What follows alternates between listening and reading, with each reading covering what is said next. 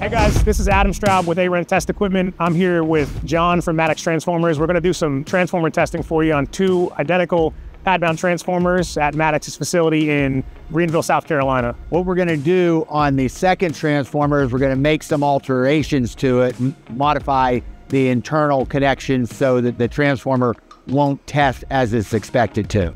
We're going to run the turns ratio test using the Raytech Mini ATOS, which is available to rent from A-Rent.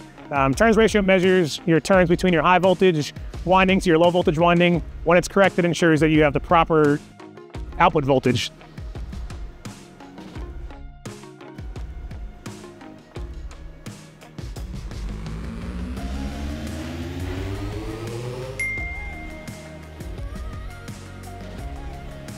And you can see here, based on our primary voltage to our secondary, our ratio should be 50.03, and we're getting an actual ratio of 50.12, which is well within the acceptable limits. So what I'm going to do here is I'm going to remove one of the leads from the tap changer. And by doing this, this is going to affect the results of the turns ratio test. So I'll remove the second lead on the second phase of the tap changer, and this will affect the results. Guys, we're going to run turns ratio on transformer number 2, which we made a modification on internally to ensure that we get a questionable result.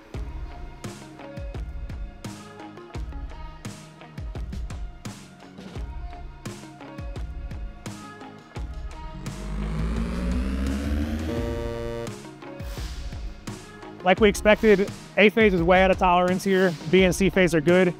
If you get a bad turns ratio, more than likely there's something going on with your tap changer. Stop what you're doing, contact your manufacturer before you guys go any further.